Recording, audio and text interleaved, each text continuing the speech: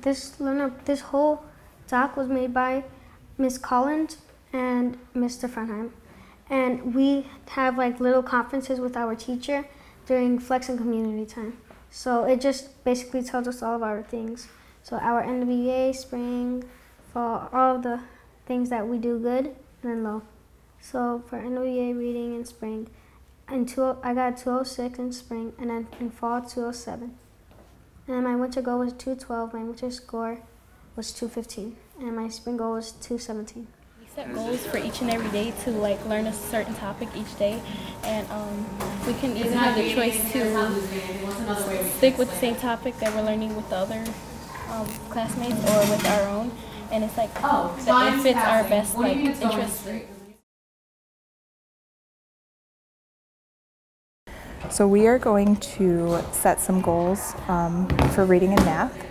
So the first thing I want you to do is just make sure that your scores are all accurate. So let's look, we're going to look all the way back to spring of last year and then see how you've grown through spring of last year to spring of this year. So let's start with reading. So up at the top, the blue, reading. Let's fill out spring of last year. It's 215. And then fall of this year.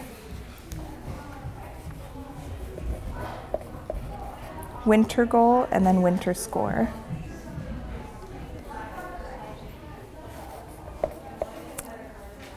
Perfect. And then what did you score? And then finally your spring goal for this year.